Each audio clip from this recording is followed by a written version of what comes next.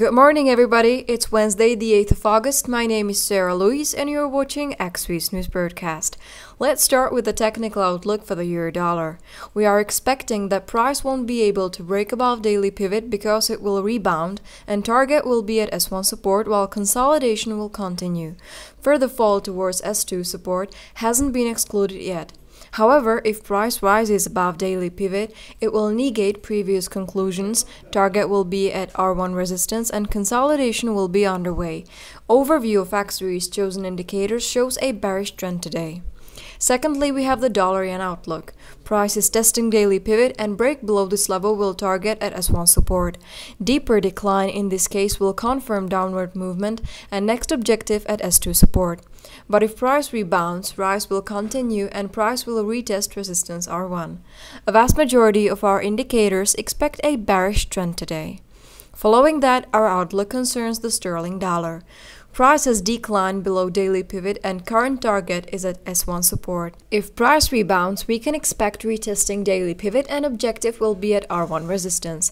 According to the summary of chosen indicators, we can expect a bearish trend today. Finishing up our outlook is the dollar-franc pair. We can expect that price will rebound from daily pivot and consolidation will continue limited. Break above resistance will mean that consolidation is complete and next objective could be at R2 resistance. Indicators show a bullish trend for the dollar-franc pair today. Today we start with figures concerning about German industrial production, which will be released at 10 a.m. GMT and will have a medium impact on the euro. We can expect that production will decline to minus 0.8% compared to previous rise 1.6%. Next news will be released at 1:30 p.m. GMT from the United States concerning about prelim non-farm productivity.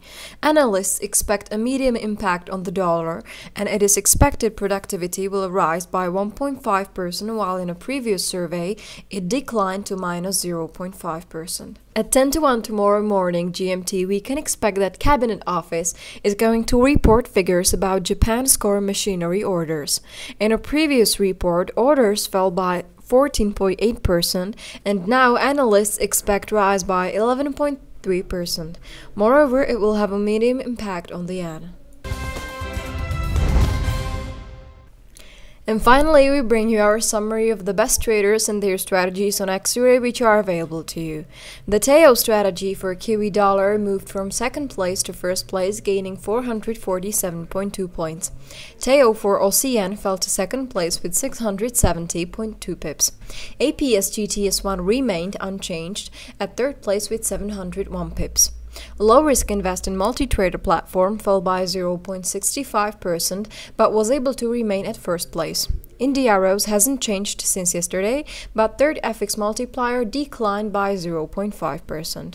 The biggest rise recorded LW Trading, which has risen 22%. Also, second Johnny Jang increased, but only by 2%. TK Trading is holding at third place with 203%. And on this date in 1969, at a zebra crossing in London, photographer Ian Macmillan took the photo that became the cover of the Beatles album Abbey Road, one of the most famous album covers in recording history. Thanks for tuning in to Axiory's news broadcast. Have a great day trading, and I'll see you tomorrow. Bye-bye.